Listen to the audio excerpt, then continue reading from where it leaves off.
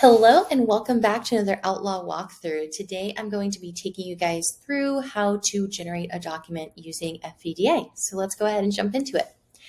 So first things first, you're going to want to navigate to wherever the section is you want to generate your document from. I'm in case summary.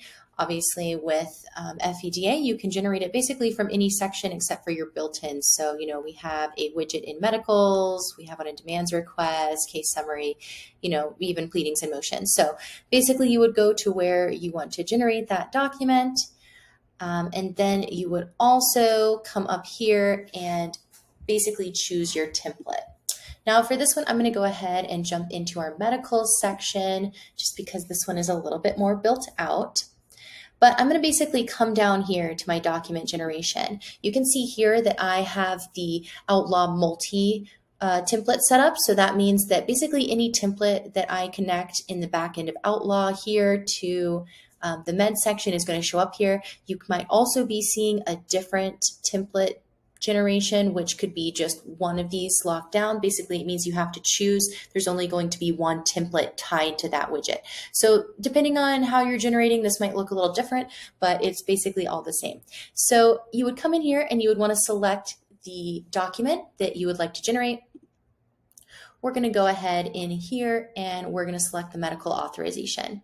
Now for the file name, the great thing about Outlaw versus DocGen or anything like that is that you can actually give it a customized file name. So maybe I want to call this the medical authorization for my client up here, Harry Potter. So I can go ahead and add that in. Something you may or may not see on your end is this client, which is basically a contact fill-in from Filevine. The reason I'm seeing this on my document that I'm generating now is because on the back end, I have the signature block enabled.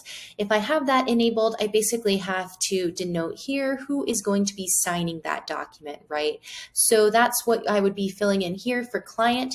If you don't have that on your end when you're generating it, it just means that you don't have the signature block enabled or a party set up in your document, which is totally fine. You don't really need to have that enabled. This is just an extra layer that you can do.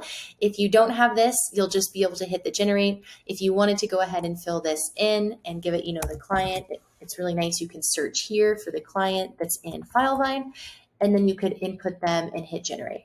I'm just going to go ahead and leave it blank because we don't need to have them sign in this step, and this is just a demo. So here we go. We're going to go ahead and hit generate.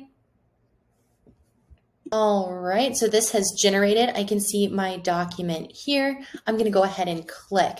Now, the nice thing about this is that you can do a split screen here, or if you would rather hide your data behind there, you can actually drag this over. So just depending on your workflow and your needs, you can go ahead and do that. You can see now all of my fields are pulling in with data. So in case you were wondering, these are all the codes that I coded in. You can see when I cancel out of that view, we have live data pulling in. So a good way to understand if these are variables versus just text that we have here, like this is text, there's no variables, is that you can kind of see this dotted line underneath there. I kind of zoom in a little bit. And it kind of is blue underneath there. You can also click into that section and it'll show you the codes from where that's pulling from.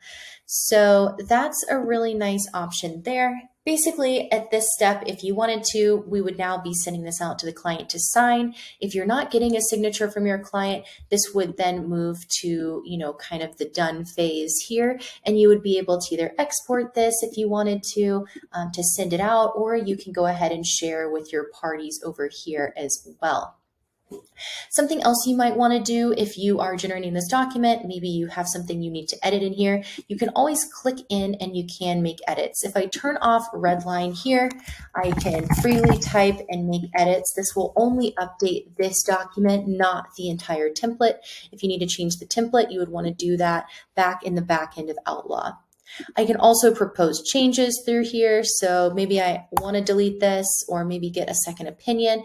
I can do that. You can see it redlines it and basically makes a suggestion, but doesn't actually do it. And then you can also notify people if you would like of these changes. So anybody that is on here as a document user would get those. The last thing that you can also do is you can come over here and comment when when you make that comment, anybody that is over here as a document user is also going to be getting those notifications. So you can kind of edit everything in here. You don't have to have separate email chains going back and forth. You can just come here and, make your changes here. But that is the basics on how to generate a document in FVDA. So I hope this was helpful.